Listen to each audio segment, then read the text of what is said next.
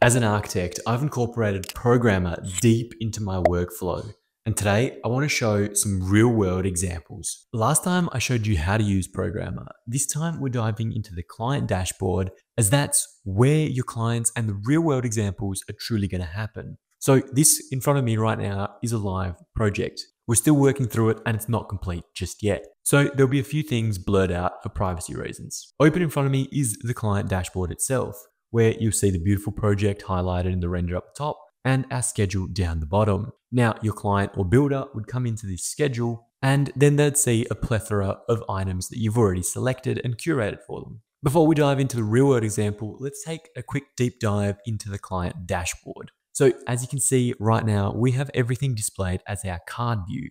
On the top right hand corner, we can switch to list view as well if we wanted to, which provides us with more of the look and feel that we're used to in the back end of Programa. But for clients and builders who don't actually have to go through and specify everything, I like to set the default to the card view because it's just a little bit more aesthetically pleasing. But you can always switch back and forward at any time. Then in the top left hand corner, you'll typically see either 2 or 3 tabs. First of all, you have the summary tab, which showcases all our products like we see here. Then we have the financial tab. In this particular project, we aren't engaged to do any of the financials. So you'll see them all blanked out as 0. However, if you were doing financials, you could go in and add all that information so your client and builder can see that information immediately. That information then helps with the approval and feedback process. So for instance, this FRB3 urban stone brick, which if I click on the link, it will actually tell me the unit price of $6.88 per unit, would help me make an informed decision to approve or reject this item. Let's say I've sent this to the builder and the builder is going to approve or reject. They've spoken to the client, we've all agreed,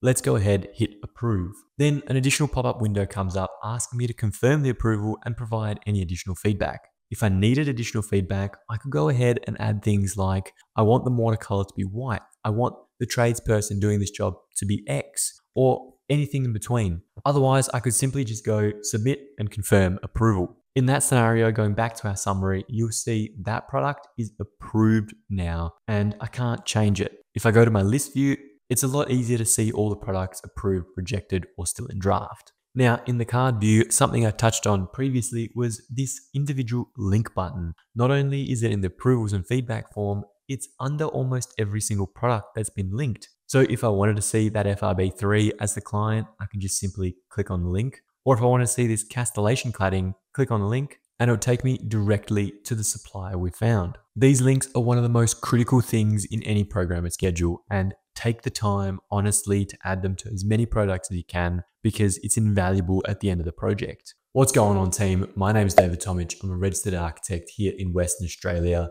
and I wanted to jump in the middle of this video to let you know that down in the description, you can get your first month of Programa absolutely free. I won't say any more, let's get back to the tutorial. All right, so I've shown you the client dashboard. Let's take a look at the real world example. To do that, we have to show a real world project. So we'll take a look at the architectural documentation straight out of ArchiCAD. You'll see on the top right hand corner, I have a series of keynotes, which is something I'm building into my very own ultimate ArchiCAD template for those of you following along the channel. We haven't got there yet because there is just so much information to put in and I'm wanting to take my time to do it right. But this is an example of what it will look like at the end. So every single item is detailed, from the standard general keynotes to the site preparation, everything in between. And if I scroll through the documentation, you'll see it reappear on multiple pages time and time again. It's on electrical plans, room layouts, almost everything, because it's how I use ArchiCAD. Now, if I come back to my elevations, this is where we can actually emphasize how ArchiCAD and Programa align and collaborate. On the top right hand corner, we have our keynote schedule, and I'll continue zooming in so we can see it clearly. You'll see at the very top, I have FRB3, urban stone brick half bond, 390 by 90 by 40. And if we look at our elevation, let's just look at this elevation north, for example, FRB3 urban stone points to the brickwork. Pretty self-explanatory. Now, as a client, you'd see FRB3 urban stone brick and go, cool, what on earth is urban stone brick?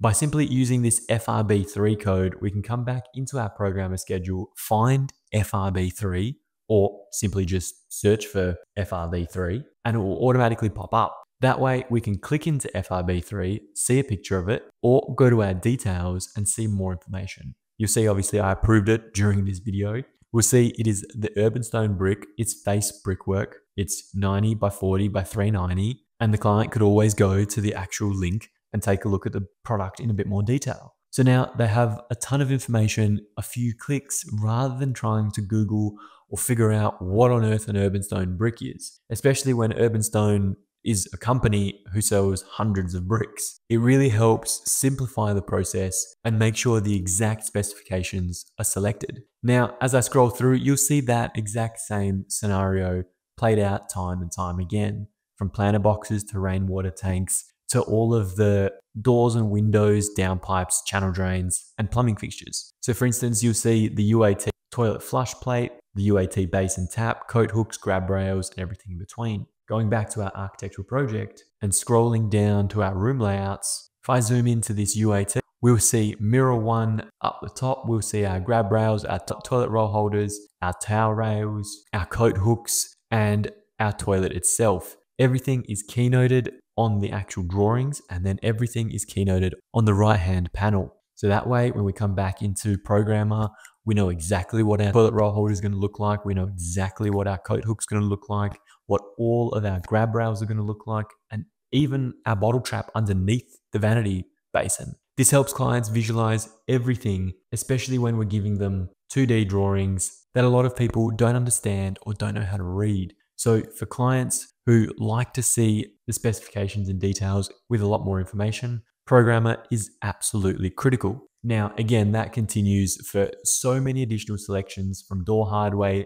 to grout to tiling and even insulation, power points, light switches, smoke detectors, the absolute works. You can add almost anything you want to Programa so that you can then implement it into your project. The last thing that we do is, of course, add our furniture and accessories and styling. Now, that isn't documented specifically in the ArchiCAD project, because this is a construction set of documentation. And because this project is relatively simple, we were only engaged for the reception and meeting room for interior design.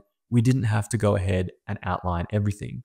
It was simple enough to do in Programa itself. So for example, we have the hand wash for the UAT, the boardroom table, boardroom vase sets, trays, artworks, candles, and lights and pendants as well. That way the client can go through here, go straight into this swivel chair from Nick Scarley, have a look at what it looks like in full 3D, confirm with our details that the color should be stone. So we'll take a look at the stone color, and there we go. We can see the exact product selection in 3D from Nick Scarley. All the client has to do is literally come in here, go to the live product page, purchase the products, and put them into their project when they're ready. Anyway, that is all from me today, team. Thank you so much for watching. I hope you enjoyed the video. If you did, make sure you smash that subscribe button down below. And like always, I'll see you next week.